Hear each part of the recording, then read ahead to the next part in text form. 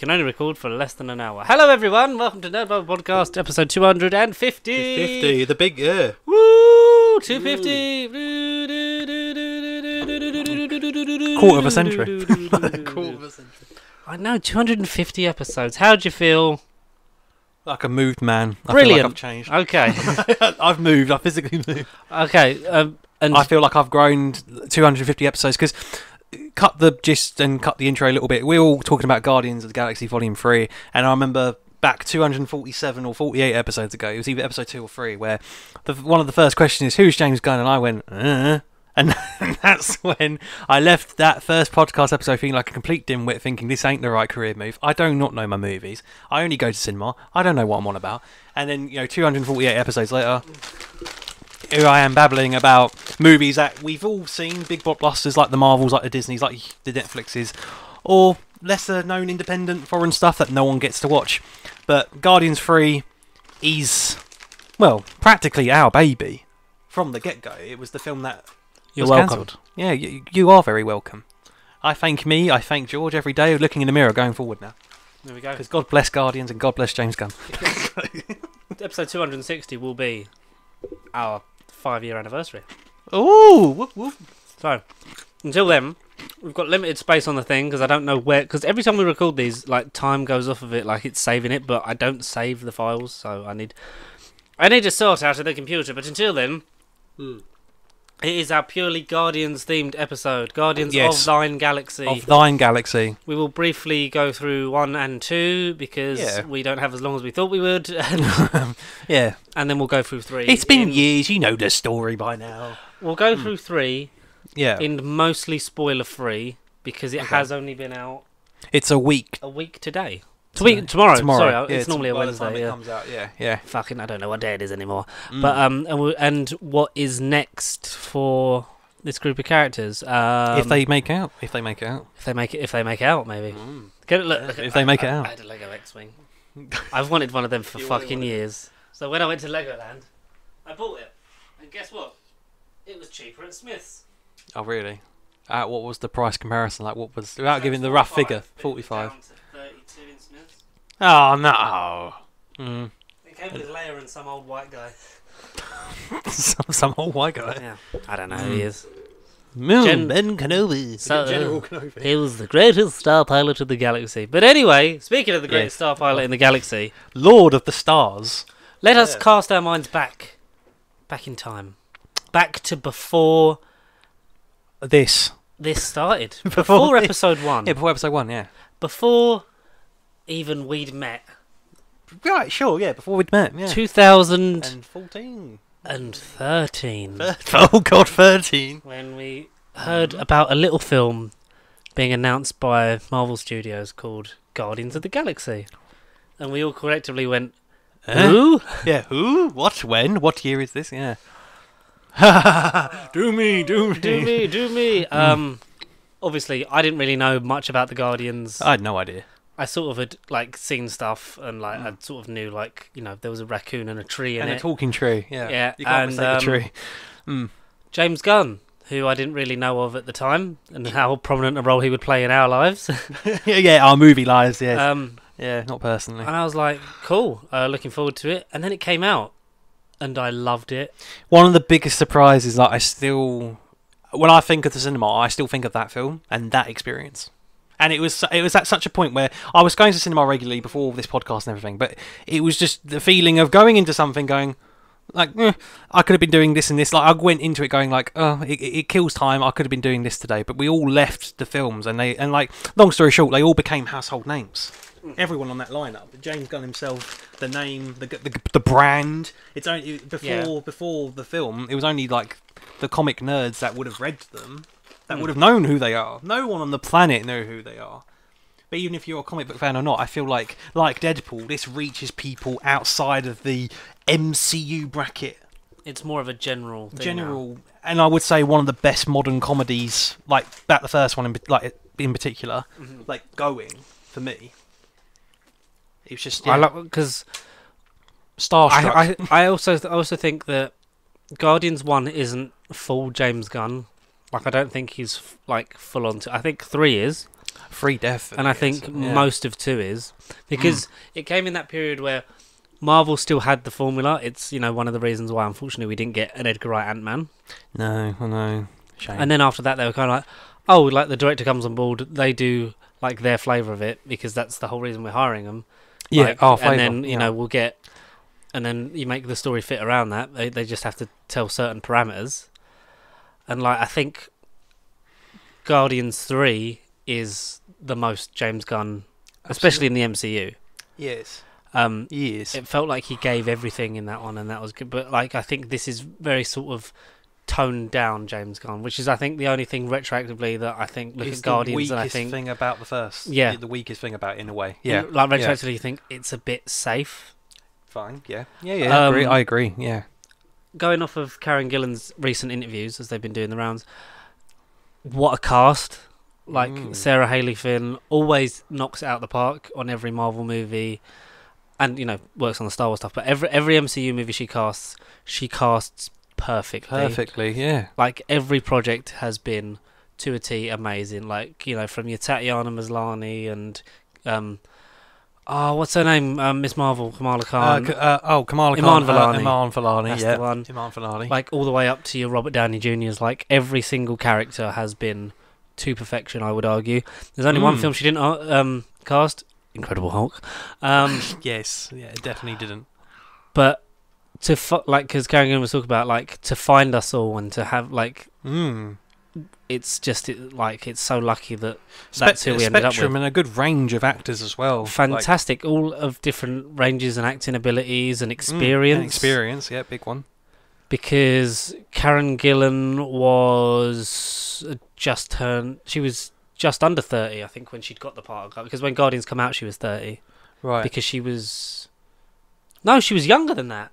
She was younger because she's younger than Matt Smith. I keep forgetting. How old was she when she was in Doctor Who? So she was 22 or 21 when she was cast in 2009, I think. Okay, oh bloody hell. Yeah, that is bad maths. Yeah, so she was quite young when she first got the part of Guardian. Like, she's grown up with, like, this is a decade of her life. Yeah, she's grown with it. Yeah. Chris Pratt was taken from chubby, schlocky sitcom star Parks and Recreation to hot Chris and one of the Chris's. This film made him one of the Hollywood Chris's. It made him Hollywood Chris, yeah. It led to Jurassic World, the Lego movie. Jurassic Chris. Yes. The Lego Chris. The Lego Chris. The Mario Chris. The Mario Chris. I'm going to see Mario again tomorrow. Oh, good. Yeah, because we're taking my niece, because she really likes it. But she says it like because of all the adverts in the game. She goes, "It's Mario." Mario. It's Mario. But you watch a lot of American stuff on YouTube. It's the way the world works. Yes. Yeah, at this rate. Yeah. Commercialism. The Mario Chris. The upcoming Garfield Chris. The upcoming Garfield Chris next year. God's sake. What else has he done? Movie 43 Chris, Passengers Chris. Was he in movie 43? He's the one where he I want you to shit on me, like that whole one. Oh, and then he eats a burrito, and then he's running across the road to get his wife back, gets hit by the car, and then shits all up the windscreen because he's been eating spicy food to try and take a massive shit on her. Excellent. Movie 43. That's sold. Terrible film. That's sold. That sold me. And arguably the greatest wrestler turned actor of our generation, Dave Bautista. Dave the Animal Bautista, who walked alone inside a pit full of danger for many, many Superstar years. is Dwayne Johnson. Performer is John Cena, but the greatest actor with the greatest range. The funniest. By far the funniest. Just, I think, because obviously, wrestlers are they're mainly made into action, action comedy stars, stereotypical stars. Yeah. But he's gone out of his way to be like, no, I've only got a few years of doing this action stuff left. So if you want me, ask me now. Yeah. Because in about 5 or 6 years time, because he's in his mid 50s, isn't he? He's going on. He's definitely in his a bit. 50s. Because Hugh Jackman, when he stopped doing, because you have to keep training, you have to keep it up. If you're making 54. Yeah. You have to keep it up if you're making a movie every 2 or 3 years as a superhero, or as an action star. You have to keep on top of that physically. Yeah, of course. Yeah. Yes, you get paid a lot of money to do that, but still, your body does not recover as well as it used to. No, it definitely won't recover. Zoe Saldana, who was arguably the biggest movie star when it was cast. Her and Bradley Cooper. Because I think Bradley Cooper was still on the up because I think he'd just done Silver Linings Playbook and things like that, and he was still sort of buzzing off The Hangover. And Yeah. The Hangover 2 Well, was like a couple of years he's before. gone from Hangover to sort of like his Star Wars Rising, but I think it rose more post Guardians, Guardians. not because of Guardians, but then he went No. on to do like Star is Born and like more things like that. And these are fantastic, and arguably, yeah, because I think American Sniper was just after this. I think it might have. and yes. that's arguably his best film performance. Still yet to see it. Vin Diesel, Family. family action. So this was before 7. It was after 6 was 2013. 6 was so this 2013. this was pre-7. Yeah, this was before 7. Yeah. Yes. Obviously leaning into his Iron Giant roots. But yeah, Zoe Saldana, arguably the biggest movie star because it's not long off the back of Avatar. Yes. When you think about it production-wise, which is depressing when you think that the second one's only just come out. Yeah. You know, and her whole thing and when she was cast was like, I've been blue and now I get to be green. It's like, because she'd obviously, and she was in Star Trek as well. Yeah, literally, I've got her up. Yeah. Because she'd done 2 Star Trek films and Avatar, and then this. In terms of her major Hollywood blockbusters, obviously, like we're not segregating her to just these films. Just these IPs, yeah. And Karen Gillan off the back of Doctor Who. Yeah. A brief encounter of the newly cast Josh Brolin as Thanos. Lee Pace as Ronan the Accuser. Yeah. Who was my favourite Guardians villain. The key word was. And who else is in that? You got the Stanley cameo. You've got Michael Rooker and the Ravengers. Yondu, yeah. Peter Serafinowicz. What a bunch of a-holes. Peter Serafinowicz. Yeah. Underappreciated actor. Darth Maul was once in future Darth Maul, who actually did record his lines for Solo, but then it was just given to Ray Park. Anyway, we haven't got enough time for this because so Guardians is the start of the ragtag found family stuff, which, like I've said, for me felt very. It feels, looking back on it now, feels very safe. Still hell of enjoyable because it was the first thing we hadn't heard of or wasn't in common public knowledge from Marvel Definitely Studios. At the MCU at that point, it was definitely, like you say, the most unknown, least talked about project, most least anticipated going into it because nobody had bloody heard what the film was. But as soon as that happened, Hollywood superstars overnight. Yes. And the brand went skyrocketing. Yes. All because of that film. What was your opinions after it? Because I know, like, before you, like, say you were kind of unawares, like most of us were. Did you then want to sort of not only see more of the Guardians, were you kind of like intrigued of to course, learn more about them? After the first film, absolutely. I still, before like Marvel Unlimited, quick sponsor to the Marvel comic app, instead of having the room to buy every comic and put them on the shelves, Marvel Unlimited, you read them from your phone. It's something like $6.99 a month over here in the UK. It might be $8.99 or something like that. Essentially, that's how I've read, but it was before I got the app, and I don't think the app was even out then. But definitely made me want to read some comics, and I have delved deep, and not just with the films, but games have come out since. Again, just the brand just skyrocketed, and they became sensations, and it was all because of this one movie. And it was just, I wanted to know more because of this film. Benicio del Toro as well was the Collector. The Collector. It's, you were saying that it's the trilogy that connects the series of films that connects the least to the overall outer saga. Aside from James Gunn, literally at the time of recording, saying that he sort of made the Infinity Stone BS in his word, like in 90 minutes.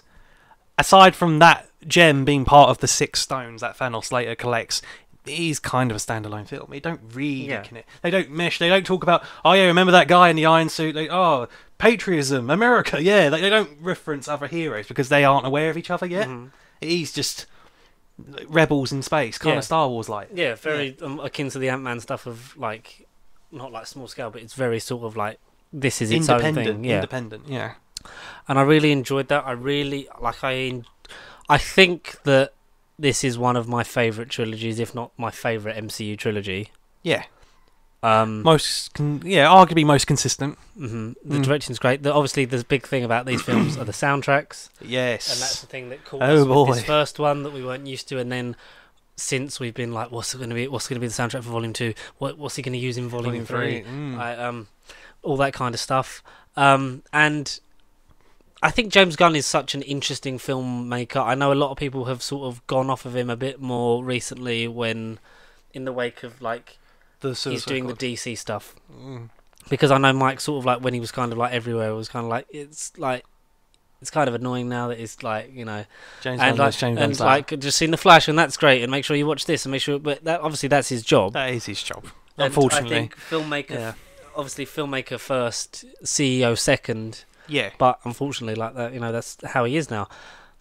You know, not to like, I know we take the piss, but like to finally get this film, because for us 5 years ago talking about this is insane, because the first film won our MCU World Cup. way back when. Yeah. Yeah, well, I think we're due for another one of those soon. That was Yeah. because I really do. I rank the first one in the top tier of the MCU films. I think it may have just been pushed down slightly by stuff that's come since, in terms of, but I think it's still definitely top 10 minimum of the MCU films. Yeah, I think it still will be in the 10. Yeah. If not pushing for 5, but I think that the third one might have hopped up quite a way. Uppercut, I know. It might have hopped over a load of them, especially for me. Yeah, I like the fun. It felt very much like What If Marvel, but Star Wars. Yeah. Because we were then starting to lean into the, it's a superhero film within another thing. Like, Winter Soldier was a spy thriller. This was like a space opera. Space opera. Like comedy heist for Ant-Man. And then Inception, sort of mind-bending thriller for Doctor Inception, Strange. mind-bending, sort of almost horror tint that they didn't let Scott Derrickson do enough. Capitalise on Doctor Strange, yeah. Doctor Strange, and then you return to this later on. So Guardians 1, anyway, sorry. Great. We're really glad that it led to a sequel at the time. Yeah. I still think it still holds up. It still holds up. Because I rewatched it recently. Fucking, it's pissing down, isn't it? As an adult, I'm glad I didn't hang me washing outside today. Hey. I really do love Guardians 1. Yeah. I know, like, it's hard to sort of sit between, like, people always say Guardians 2's, them horse drawings that it's like, when they're like season 1, 2 and 3 of a show, whatever. They did one for the Guardians trilogy and it was the horse on fire for number 1. Yeah. Back to the drawing, but still a high quality drawing for number 2, and then on fire again, like for God tier for Guardians 3. Yeah, and people like the horse should just all be on fire. Like, people hate on Guardians 2. Like, it's unnecessary. I don't really know where I stand. I think maybe. I think the only thing I'd say about 2, I feel like when you think logically, apply that to a comic book movie, but when you actually think about the movie, and I get Peter Quill finding a dad, very personal story, very sentimental, most arguably one of the more relatable stories ever. It's just, I just think every time I think about that movie, I just feel like Peter Quill and Kurt Russell, I know they go through a relationship, but they play catch up in however many minutes it is, but because you've got so many scenes intercut, it's them for like 40 minutes just playing catch and handball and, oh look, you're a god, Peter. Well, because James talks about how film 1's about the mother, film 2's about the father, film 3 is almost like about the self, like coming to accept oneself. Yeah, that's a good. Yeah, I didn't even realise that. And I think I'm really interested when this comes out, either on Disney Plus or the third one. Sorry, when the third one comes out on Disney Plus or physical media, to then watch all 3 back to back. Absolutely, because I know you get the stuff that happens with Infinity War and Endgame, but you can really sort of detach from that because it doesn't have a major effect in the third one. No, it only massively affects one character for obvious reasons, but again, we'll briefly touch it when we get to 3 because it's part of the Avengers. But so the second one was announced. It was announced way back when. Excited? Of course. Yes, Music Sensation Volume 2, Awesome Mix Volume 2, great acting again, same director, thank God, not some other person trying to do their twist on it. Well, yeah, because we've had John Watts, James Gunn, John and Watts, Peyton Reed. Yeah. Are the only, they're the ones to do their trilogies. Yeah. From start to finish. And Favreau. Shane Black did 3. Oh fuck! Yes, that's why. Yeah. And the Russos did 2 and 3 of Captain America. Yeah. Whereas Joe Johnston did number 1. And then the guy that did the whole trilogy. Oh wait. The guy should have done the whole trilogy. Because this is weird. This is it's weird because I feel like we've kind of grown up. I know With we've them. grown up with the MCU because like this is very much this generation's Star Wars. This is a big thing that's like as it goes on now and continues to go on, and when it eventually finishes, it'll be like, wow, wasn't that fun? But I think Guardians especially because even with the stuff that happened with us and we joke about it, but like for him to be fired for comments that he made years and years ago, way that too long then ago. he apologized for at the time, apologized for again when it was brought back up. And to get to where we are, and like the whole trilogy is about growth. It's about evolving, changing, bettering yourself. And we didn't really catch on with that, and I think it becomes more apparent in 2 because there's more of that in there. Like, I think, sorry, retroactively, I think I like 2 more than 1 now, just because I think that the quality goes up. I feel like everything they did right about the first is there times 5. Yeah. And whatever they it get does start wrong. off the trend of sorry to cut you off. No, of the course. jokes over what you're doing. I think that's when the formula, the MCU humour, then kicks in. In there, but then that's the other film's fault for sort of saturating that. I think. Yeah. Right. Yeah. You tell us a bit about number 2. I'm just going to get. Yeah. No. So Guardians 2, bigger, badder, better. The generic tagline for all sequels. No. So again, super ecstatic for this film when it finally came out. The MCU, there wasn't a misfire at the MCU. Guardians again, household names, woohoo. Bigger cast this time. Kurt Russell as the movie's villain, but not just any villain. He's a bloody planet. I mean, how can you top a bloody planet being a villain? I literally just said Kurt Russell. How can you top a planet? You can't. How can you top a planet? He would smush her. Did you need a penis? I I did Drax, and it's fantastic. He'd smush her. I like it because I think Kurt Russell would have been Star-Lord if this was made in in the 70s, 80s, yeah. Like oh my he god, definitely yes. would have been. Yes. But yeah, I like what they do in number 2 because it subverts it, because we get that little tag at the end of 1 as like, good thing we didn't take him to his father like we were told. Yeah, he was a jackass. He was a jackass. Yeah. But then we get more context into that. It's when, because we didn't really touch on Yondu much in the first one because I think his most poignant role is obviously He's in definitely number 2. Yep. It's like that whole thing of like, he may have been your father, but he wasn't your daddy. And like Michael Rooker and I'm Mary Poppins, y'all. is he cool? Hell yeah, he's cool. I'm Mary Poppins, y'all. God, I miss Michael Rooker. He was awesome. But Mel Dixon. it is such a family thing, and it does do the tropes of a found family stuff some of the time. But the way, like, especially when we're going to get to number 3 in a bit, like the journeys of these characters is just phenomenal.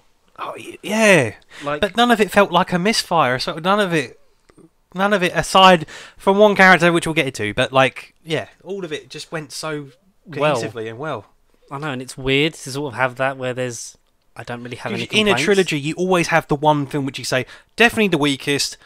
The other 2 are good. I think you could make a case for 1 or 2 to be the weakest, just on preference at the minute. Yeah, right. Yeah, at the minute. Yeah. Given time, you may feel differently about 3. Like you might retroactively think, well, because of circumstances of like the Avengers world films, and, it might affect, oh, comes this and this, because people are going to do fucking video essays on it in years to come. Adam Warlock. But I love Rocket in this because I like a lot of them feel like a gimmick in the first one, apart from Gamora and Quill, Star-Lord. Yeah, because it's like these are what we're following. We're following him. It's a will they won't they thing with him and Gamora. Yeah. I will not fail for your pelvic sorcery. And the whole, obviously, because the music is through him and like his tape decks and stuff. So like that's how, we get the soundtrack of the film, is because we're listening through him. Quill's perspective. Yes. Yeah. And a point that the third film makes is that he never goes back to Earth until later on. Until maybe later on. Later on. I don't know. But the fact that the music. All right, whether he met other humans in space and they had a good chat about Earth history and Earth music, because he made like art references. He didn't quote the Mona Lisa or Leonardo da Vinci, but he said some artist, and I was like, even my nan turned around, who's a bit of a, like, not cynical critic, but she'd be like, how would he know about that if he hasn't been on Earth? And it's like, well, it's a good valid point. Music you can make the exception for because we're learning it as but also like he probably keeps tabs on it. Like it's not like he doesn't.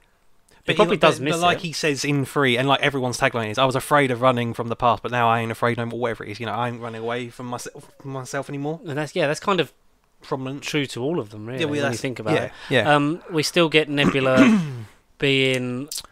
She sort of feels like she's for this one. It's almost like she's lost her purpose, but like that's the only purpose she knows is to try and kill Gamora. Her sister. Yeah. And she's still like that up until the end. Like I think we've said, like Nebula would be in our top 5, top 3 Guardians. Yeah, probably. Yeah. Out of all of them, because I think her arc is the most significant out of all of them. Apart from like what Star-Lord and Gamora have gone through, but obviously.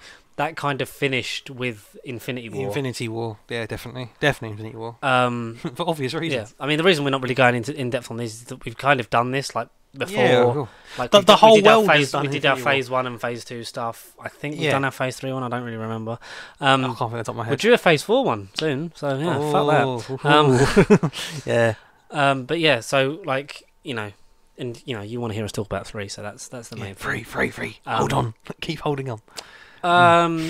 Groot is there for merchandise reasons. Yeah, merchandise. He's the money maker. He's Grogu before Grogu. Right, which is another weird thing to think about. How old the gap between Guardians 2 and 3, really? 2 years. Yeah, like 2 years. Yeah. So Grogu is not like he. So what is 6 years since the last Guardians film? Right. Yeah. So it's been 4 years since Mandalorian. Because getting old. End of 2019. Yeah, end of 2019 was when because Disney Plus launched in America first. Because we was in the cinema watching Rise of Skywalker. Yes. And the finale for season 1 went out because that day. You was like, oh, this has just happened. I am not missing. You were like, oh, it looks like this has just happened. And we were both like, oh, why can't we have Disney Plus now? God damn it. Then see it now. Oh dear. See it now. I'm the big boss, the head honcho, the Lord of the Rings. I forget what the question was. Yeah, because the Guardians always feel like, because I know like rosters and that change, like especially like because I'm very much when I was younger, I didn't really like sort of when stuff would change too much, like from film to film. Yeah. Like so, like early days of the MCU, I was like, why are the outfits always changing every time? Yeah. But then when you get past the fact of like. Oh, storytelling and evolving and things like that, and naturally now it's just a thing of that's what they look like. That's just what that's cool. It's how it is, yeah. And like with the roster of like Avengers, it was like because then like they're gonna grow and like change and stuff, and it was like especially not so much in Age of Ultron, but I was kind of like this is like the first time I've had to sort of deal with it in sequence because like obviously I've read different comics of different lineups and stuff, but it's and different designs. It's an actual because it's an ongoing thing, an ongoing story. Yeah, it's transition, it's change. Yes. Then, like with Guardians, you've had Nebula and Yondu and Kraglin become the Guardians. Yeah. And it's always gone beyond that first 5. Like Mantis comes aboard. Like I think Mantis. Yeah. It's a shame that we've not had more Mantis. No, because retroactively, if I wasn't thinking and reviewing, I'd feel like Mantis has always been there in the first even. Yeah. I feel like she could have fit in. I feel like she could have been a good replacement for like the Collector's like side woman he had briefly. Yeah, maybe. Yeah. But obviously, like she's liberated from the clutches of ego in like the 3rd act, and then becomes a member of the Guardians. But like again, we keep hinting at the 3rd one, but not independent. She's just doing what the Guardians are told because that's what Because that's what she does. I like the stuff with the sister stuff, especially because we're gearing up for Infinity War, and these two are going to be quite important if we're going to be talking about her father. Who is her father? I ask. Thanos. Well, adopted. Who? Father. Yeah. I like that we didn't see him in 2. Yeah. Because I didn't want it to become a thing of like he just sits in a chair in every Guardians film. Yeah. And every appearance he changed because he was more red in Avengers. Yeah, because when I first saw Avengers, I was like, is that Red Skull? Well, yeah, so did I. I was like, Red Skull? Wasn't he just in the last film? Yeah. I was like, Red Skull? And it's like, oh no, it's Thanos. And then he was purple, more CGI. And then the texture is phenomenal in Infinity War. Yeah.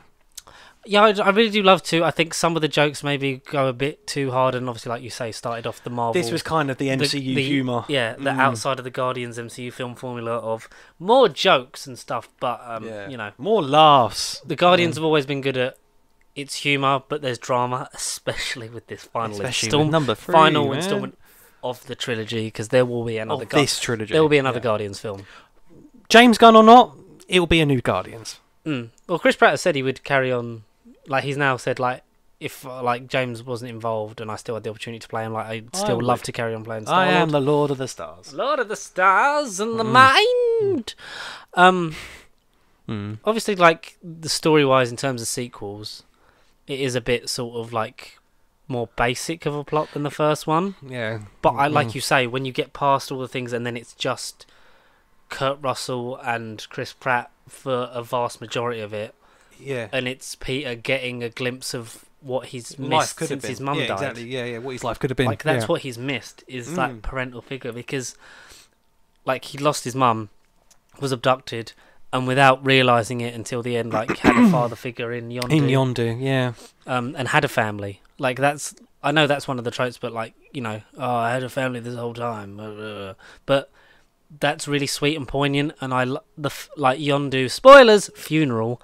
Yeah. Still, like, it gets me, like, when because at that point when they'd had like arguments and stuff, but like and then when Star-Lord like is talking to Rocket, and it's like, well, like, obviously, like, we all still love you and that thing, like, and they're all like, it's just them watching like the space fireworks, and Kraglin's reaction to the rest of the Ravenger Corps, because those Ravengers aren't the full Ravengers. No. They're like an offshoot from the rest of them, because there's essentially ones for different sectors. Because they're basically the original Guardians. Like, in the universe, like Easter eggs, they are the original members of the Guardians. Yeah. Like the original team. Yeah, because there's like, you know, a big thing of like all the like a Ravenger code and your different colours and stuff. And they were kind of an offshoot because they became more sort of like, almost like, basically like space pirates. Sure. With Yondu stuff. Just not from Patrick Troughton's stuff. Yeah, and retroactively have big, like, you know, come back together part since. Of family. Yeah. We get great cameos from the original Guardians team of Sylvester Stallone, Miley Cyrus before she was played by Tara Strong. Wrecking Ball herself. Yeah. The weird red Doctor Strange looking bastard with the portals. Yeah, I noticed that in the third one. Thumbs up thing, and it's like and the crystal face man. Yeah. Taser face. That's a whole great bit. Taser face is probably the best scene, the best joke of number 2. I love Taser face. Taser face. No, because I was rewatching it last night, and I was like the whole first thing with the Zargonuts thing, where like, you know, he just appears next to Drax just appears next to Quill, and he just like fucking shits himself. Because is that in Infinity War?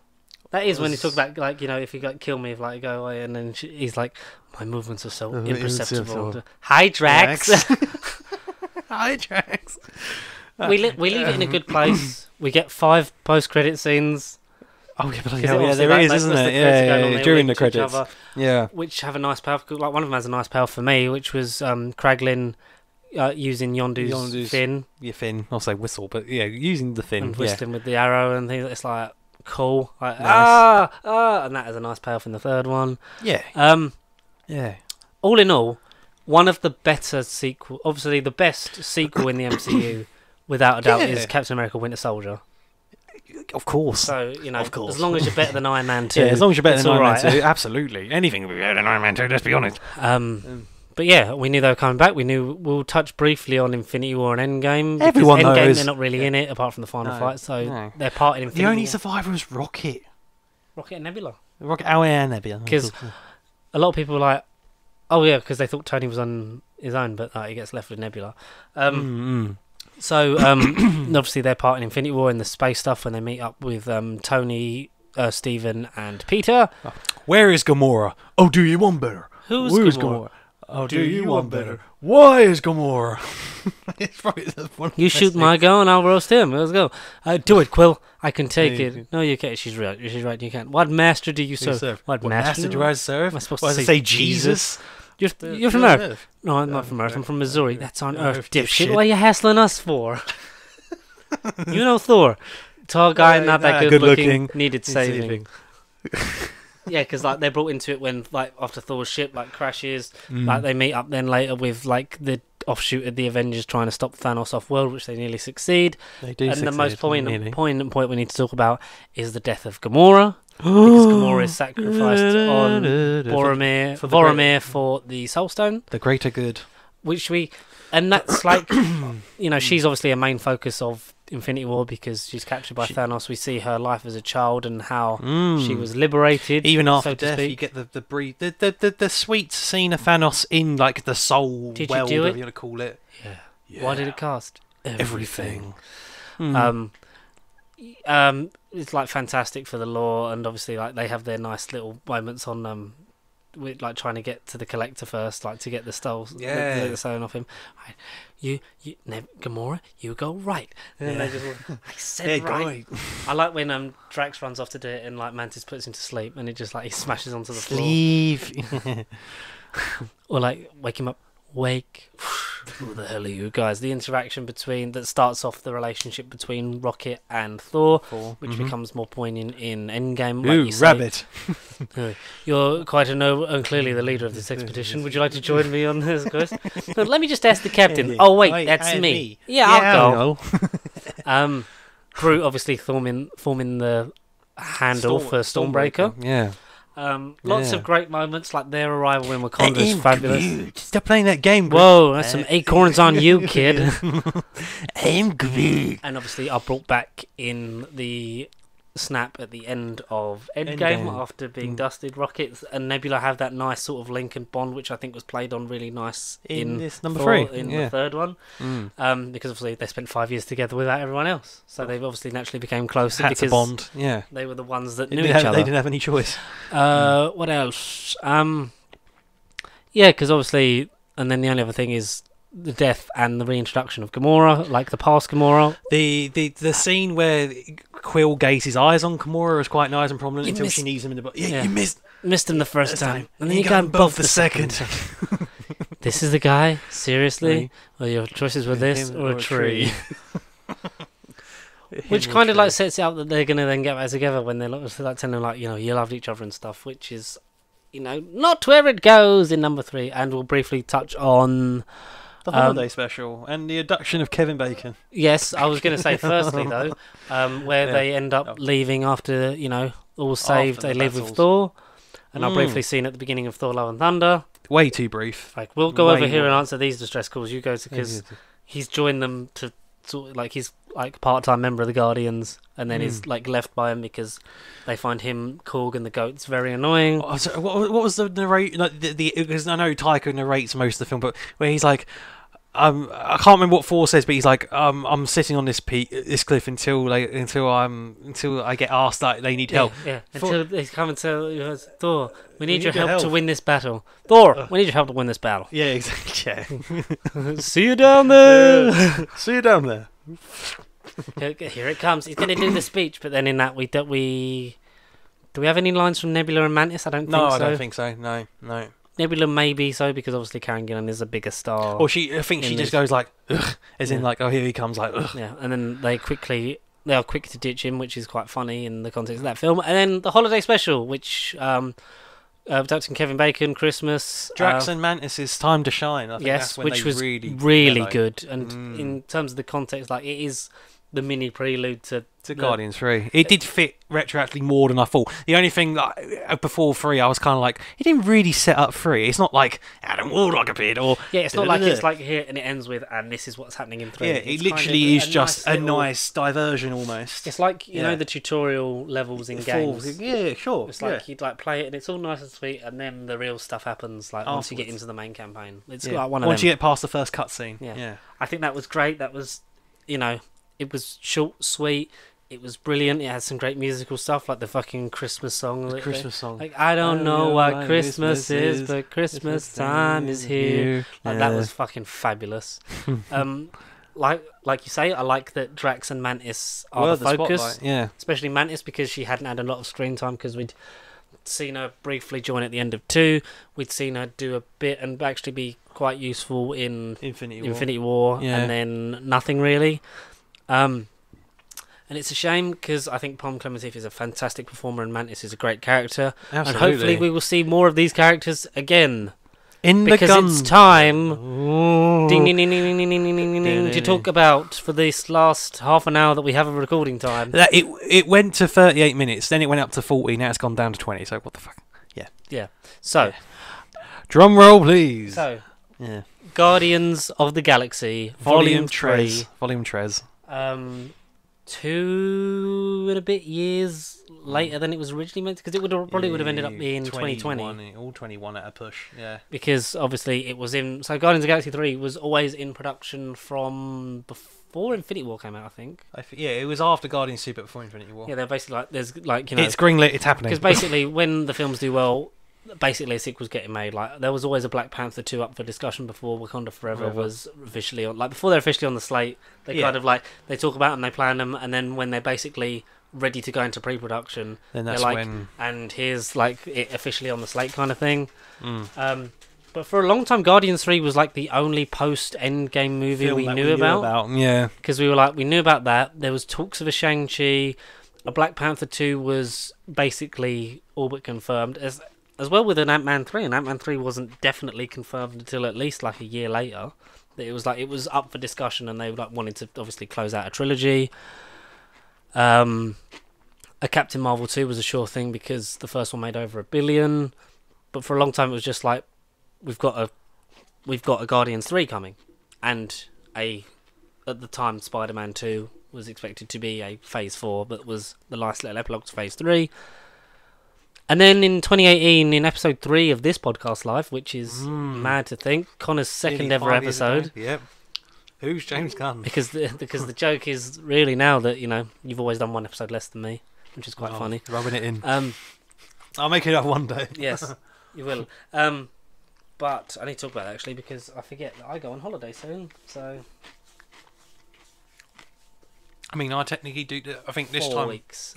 So we now kind of need to film one soon. Because I'm going to Germany the 3rd of June. Ah. What are you? Is that when you're going as well? I fly. Sorry, like I'll probably cut this off. Yeah. I'm gone from that Monday. Oh, so that one we're both away. Yeah, we're both away because I'm coming back the Saturday. So we'll do just 2 that that the same week. Wow. Wow. We are so efficient. A whole new world.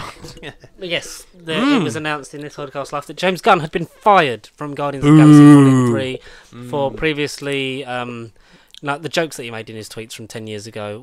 Different mindset, different man. Well, now like 15 years ago because we're getting old. Yeah. Obviously they were crass. He was sort of like a bit edgelord humoury and not acceptable in any capacity. He'd apologised from at the time. He did and the right apologised thing. from again when they were brought up by people that wanted to just essentially Cancel him. Yes. Yeah. And you know, his whole his films are about growth and change and things like that. So like that's the whole thing. Disney obviously, you know, pulled the trigger early and kind of panicked and went, "Oh no, we nothing can't to have do with this. us." Kids, not anything, not the kids. Yeah. And then for a year and a half, I think something like that. we had who's making Guardians of the Galaxy Volume. No, it was about a year. That it was like, well, like we were looking for a new director. Yeah. Until it was announced that James Gunn would return. But in that, we had James Gunn hired for the Suicide Squad. Yeah, DC his film first DC jaunt. Yes, the one. Yeah, jaunt. Keep it PG. Jaunt. Yeah. Which was when he was brought back on. Was like, yeah, but he will start pre-production after he's finished everything with Suicide Squad because that is now the commitment he's on. Was making that film. Committed man. Which meant obviously that we had a few years to wait then for Guardians. Which meant obviously that the next time we saw him was in Thor: Love and Thunder.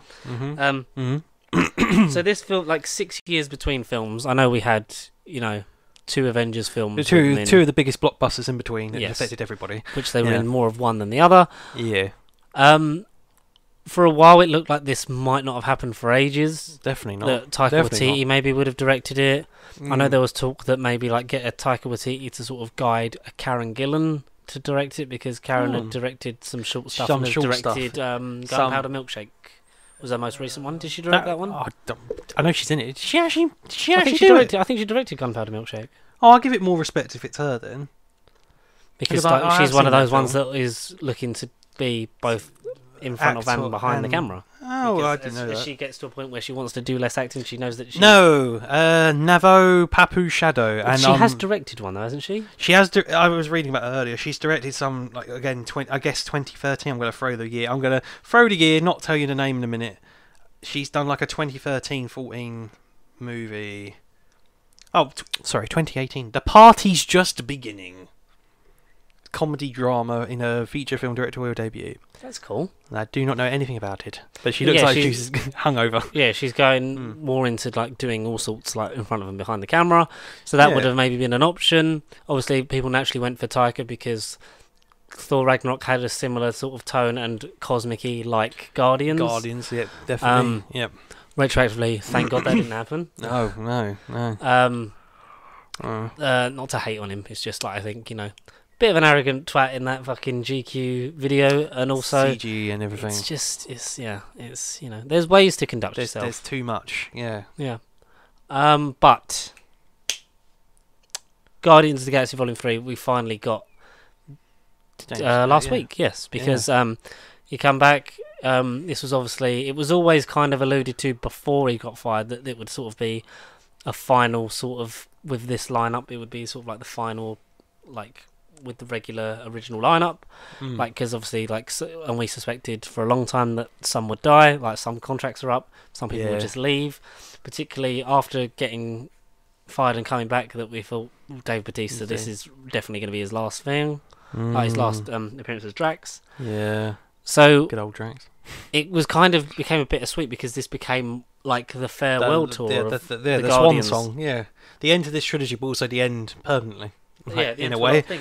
Yeah. Because make no mistake about it, this film is definitely the end of this version of the Guardians. This storyline across this whole trilogy, where bits and bobs and world saving in between, this definitely is a trilogy, and this definitely ends with characters can come back. Mm. Certain characters probably won't. Probably won't. Before we get into it, spoiler-free thoughts. Yeah. I fucking love this.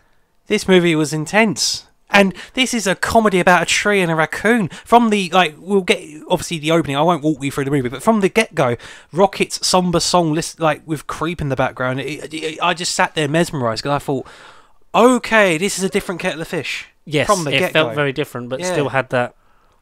It was nice to go back into this, because obviously, having been so long since a Guardians film, it was nice to be back here.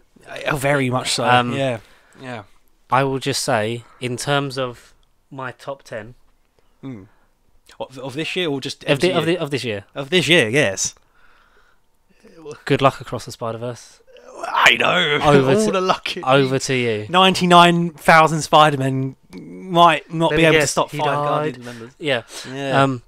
Yeah. I was. The thing is, in terms of MCU films this year, I was obviously anticipating it because of, you know, the return and stuff like that, but also apprehensive, like this is the last time. He's obviously wrapping everything up, and then he's selling his soul to DC, and then has moved on to DC because he's co-CEO, directing the Superman Legacy, and he's confirmed that, you know, like he likes to use, like a lot of directors like to use a lot of the same people, whether it's cameos or main roles or stuff. There will be members of the Guardians cast, not just in Superman Legacy, but probably in some of the DC universe. Films. Yeah.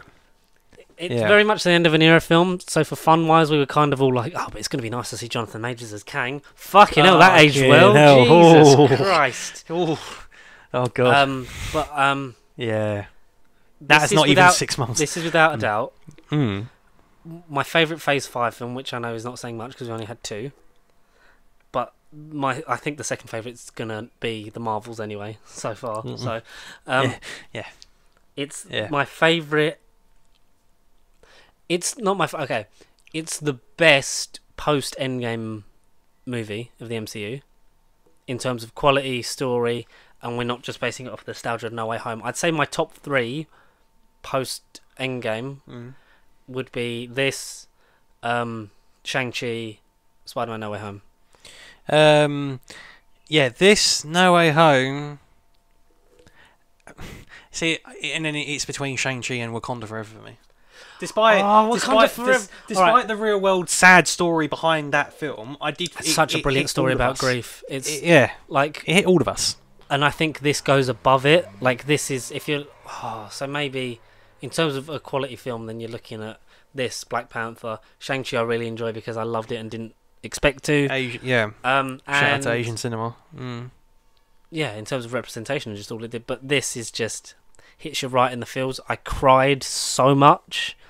Yeah, I don't blame you. Sad fucking movie. Sad and happiness as well, but Yeah. also it just Like Endgame, it made you feel every emotion, like which is what you want. I'm someone that cries a lot of things anyway because I think it's where like I love films, TV, storytelling. So for me, like to love and be like engrossed in a character or characters In this case, yeah. like the journey you go on, and like sort of more as I've gone on, like from when I like started doing college and stuff like that, like looking at a more analytical eye instead of just like watch it and like switch your brain off. Yeah. like that stopped happening for me like in my early to mid teens anyway, just because like naturally you're like delving more into stuff like Doctor Who, for example. It's an ongoing thing. Yeah. Whenever a companion leaves or the Doctor leaves, I naturally cry because it's a thing of it's the end, but the moment has been prepared for. Ironically, like it is a journey. Yeah. Like films are a journey, such as life. Like films can prepare you for life in a way of loss, saying goodbye, moving on, becoming someone new, doing what's best for yourself, realizing that you are who you are. Kind of like all these kind of things you can experience and not really realize it. Yep. Toy Story is about acceptance. It's about not judging a book by its cover, and you're accepting, and they become best friends. Like even shit like that, like all the way through your childhood, everything has meaning, and only as we all age like fine wine can you see it in this kind of light and context. And I see it more naturally anyway. And obviously, since having a kid, like you think about more of that kind of stuff anyway. Yeah, of course. Because I can only imagine. you're constantly thinking of like, how you were as a kid, what you're then gonna do, like so that like that's all like at the back passage of my mind. Kind of, having those same experiences, learning from your mistakes, like not passing on the bad stuff, only passing on the good stuff. There is life that happens in between every glorious moment in your life anyway, and this is becoming a bit like a train spotting speech, so I will stop. But yeah, sorry, special guest this week, Ewan McGregor. Yeah, that's fucking Obi-Wan Kenobi. That's fucking Obi-Wan Kenobi. But like, films can do that, and they can have a very special place for you. Like 1,000,000%.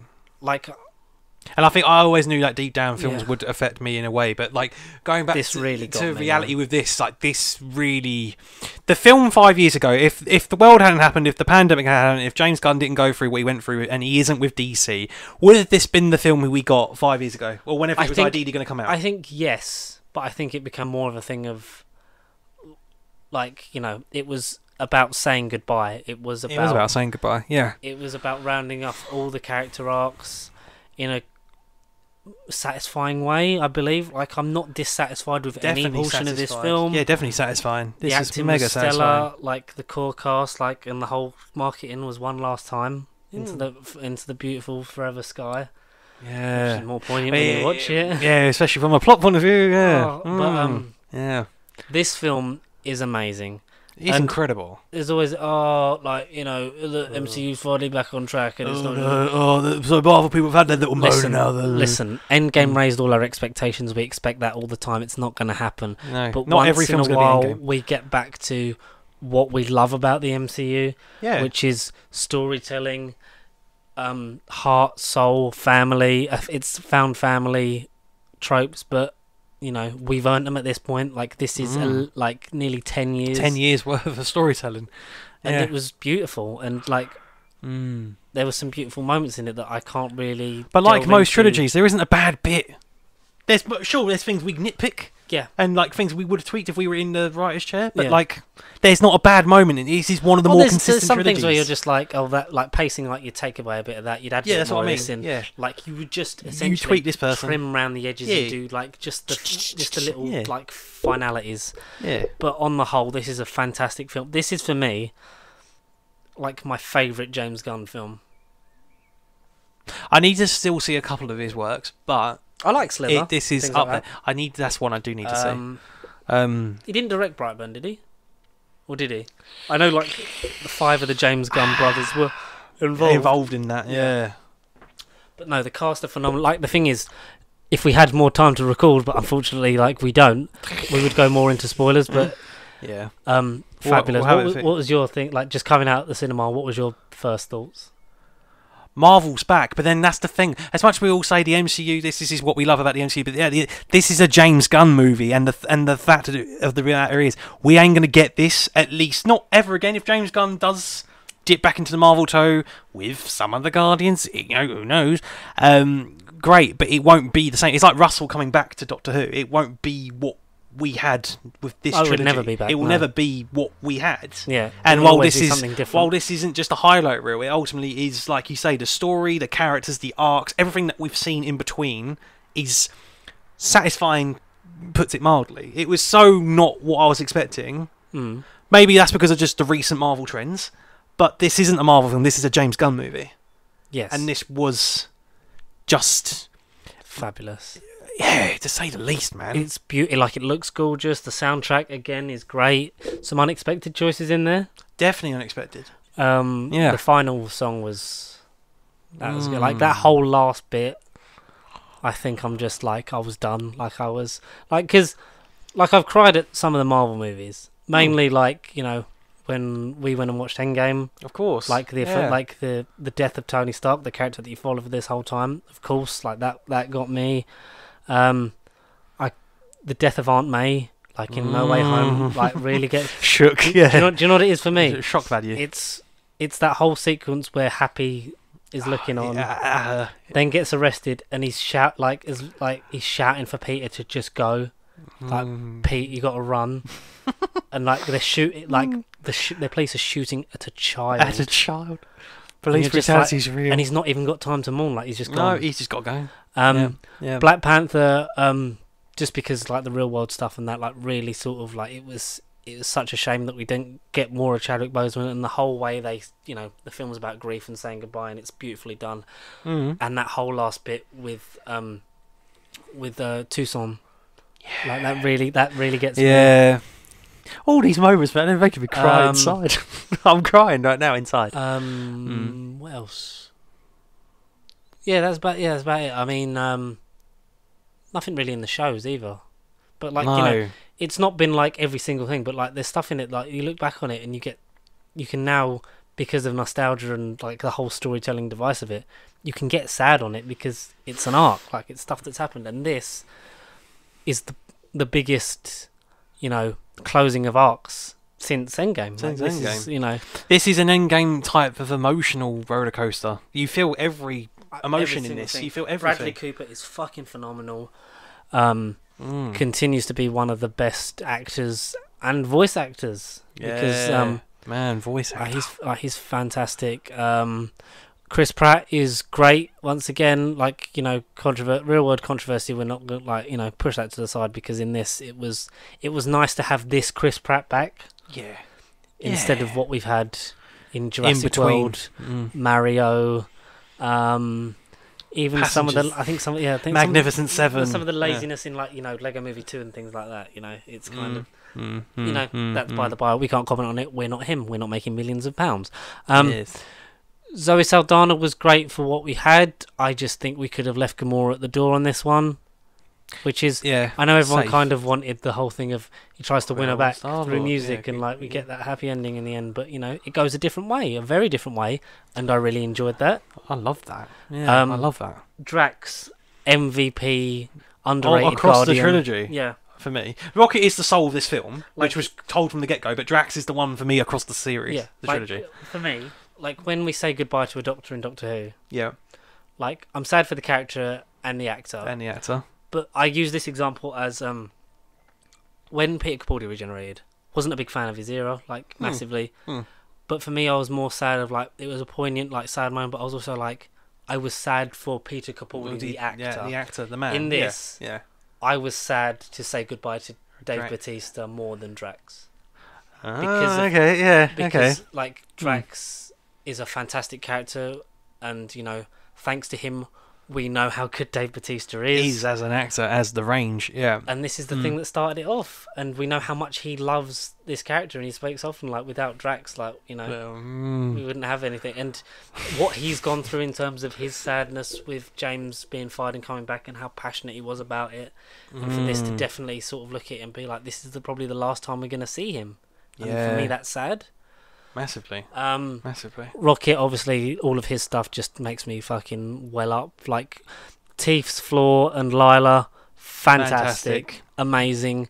Obviously, there's not much we can get to more in spoilers in 8 minutes, so it will have to be more spoiler stuff next week. You'll have all seen it by then, which will be phenomenal. Plenty enough time. Yeah. It's amazing. Like, and we've all wanted a film to sort of, in the MCU, to feel like this. And for once, especially for the last couple of years, it's not overhyped. No, oh god, no. There's not loads of cameos that we got to shove in anywhere. There isn't an MCU movie. It's just a story that naturally concludes, told by the same guy that was at the pen from the start all the way to the finish. Sure, there might have been some changes, and might have been some revisions in between, and real life events have happened since. But the movie is still a fucking 10 out of 10. Like I can't wait to own this. That's what I mean. I get that feeling of I want the 4K now. Yeah, I can't wait to watch this. Like I say, I think it might be the best MCU trilogy. Yeah. I'm with you on that. Iron Man, Captain America. You can argue it because it has the best film in it. In the second one, I think. But I think in terms of the trajectory, like it goes like that. Yes. Like Civil War is not as good, and it's no, it's kind of more of an Avengers film. Yeah. Thor is sort of like that. Yeah, exactly. And then with a bit that sort of goes, the first like sort of little bit of Love and Thunder, and then down. Cosmic ship crash. Yeah. Avengers is kind of the three. If we're talking true, Ant-Man is definitely for me is that. Sort of it's like a little dip. It could kind of go that way or go down. It's like, that's what I mean. The trajectory's a bit off. And Spider-Man is, I think, just consistent. Yeah, I think maybe the smallest of dips to No Way to Far From Home. Maybe slightly, but not for me. I think I really enjoy it. No, but but that's the thing. When you think about it's a kid with sunglasses that Tony left, but didn't give him instructions, and of course didn't have the time to go through it with him because and the it's a Sony film and they couldn't do that. But like and then I say the same with No Way Home. Doctor Strange going about spells, and yet he's telling him, "Oh no, you can't undo this spell because I did it." He explained logically what would happen. He was just like, "Oh for fuck's sake, kid, you changed, stop fucking talking and doing the spell. Oh you little shit, I'm gonna do it again. Oh fuck, I'm gonna do it again." Like, but then what happens is brilliant afterwards. Yeah, and I think this, I would argue that you could argue that it goes up, down, up. But for me, it's there. Yeah, it's that. They are all fabulous. They are brilliant. But the whole story is up there. Yeah, it's just yes, like from where we started off in Guardians 1 to now, fantastic. There's Nebula, obviously one of the best arcs. Yeah. In terms of her complete transformation from the first two to what we've get, obviously the events of Avengers play more into that. But still in this trilogy, Mantis, I think my only thing is I wanted more of her. I'm glad. Which is probably the best negative you can give someone is that you want more of them. Yeah. Just wasn't enough. Like I said, I could have left Gamora out. Adam Warlock, I think we'd go into more in spoiler chat, but I think there could have been more done with him. Absolutely. Like I love Will Poulter as an actor. Like he's fabulous. I think he was good with what he got given. Yeah, this depiction of the character. I think that might have changed from the first time he was working on Guardians 3 to now. Yeah, absolutely, yeah. That was less of a thing. Yeah. You said his name, High Evolutionary. Chuck. I'm going to read the name. Chuck Woody Iwuji, something like that. But like one of the best villains in the world, because you said like you haven't hated a villain in so long. Like but not just in a comic, but in period. It was nice to not have a villain that was total scumbag, grey area, sort of like you understand them. Chuck Woody Iwuji, who had a brief guest role in Doctor Who Series 6 as one of the FBI guards. Carl. Yeah. Carl, yeah. Because Karen didn't realise he was in it in one of the interviews in one of the press junkets. She was like, no way Chuck was in Doctor Who. Like, oh, seriously? Oh, like he's the one that I asked to go to the bathroom. It's like... Oh wow, okay. So they did cross paths without knowing. She's like, wow, that's amazing. And it's like, didn't even realise that I'd worked with him. But he is fantastic. And I mean, real life controversy aside, if this whole Kang situation goes towards a bad way, like keep him as Kang. Like, keep it going. Well, discuss it. He's got the face for it. Yeah, you have to find out what that means So next appealing. week. You have to find out what that means next week. But no, Oh, brilliant. he was an amazing villain. Boo hiss, not just like grey area. You understand their motives. Kind of thing. It was he nice. just the one that you wanted to die. Like he was a bastard the whole the time. whole time. But you know, the film is carried off of Rocket as it was in the marketing, as we expected. The ending really gets me as well. Just like, I know the stuff with like Rocket and stuff gets me, but like the ending of when we wrap up this version of the Guardians and where everyone goes, you're kind of like, everyone's goodbye bit, bar Gamora, I think made me sad. Yeah. Because Gamora is just kind of like, oh well, she just goes back to what she was doing earlier on in the film. Yeah, she says what she is at the beginning of the film, and then she leaves as she does, and not much has changed. She leaves as she does. She leaves as she does. Yeah. 5 stars. The first, in my money, like outrageously good film of 2023. This is the first like 5-star for me. Yeah. I would say. In terms of, I've only seen like 20 odd films, which is good for me at this point this year. Yeah. I've seen about 31, so I'm not. There's not much. For me, if I was to quit my top 5, not numbering them, but Guardians and John Wick, I think they're 1 and 2. Still need to. John Wick 4, Guardians, Mario. I'd give, honestly, Polite Society as a movie, as a well-made movie, was ridiculous and insane and passionate. And then as a 5th movie, off the top of my head... You've got about a minute left. Let's have a minute worth of suspense. One of the Oscar-nominated ones. No, you know what? No, The Sun. Hugh Jackman, Laura Dern, well-acted movie. Yeah, that no one would have seen. Yeah. Please go and see Guardians. While we fix this computer, we will see you for next the week. In-depthness next week. The time starts now. But literally, go at Pace Street across Facebook, Twitter, Instagram, and TikTok. Tell us your favourite Guardians moment so we can go full ham, spoilerific on this, like from the beginning of next week, and then whatever. Because there's not really anything else out, is there? No, I don't think there is. And nobarbercontact@gmail.com, because I don't know when this is going to run out. So Connor, say something Guardians related. Hardly very bad.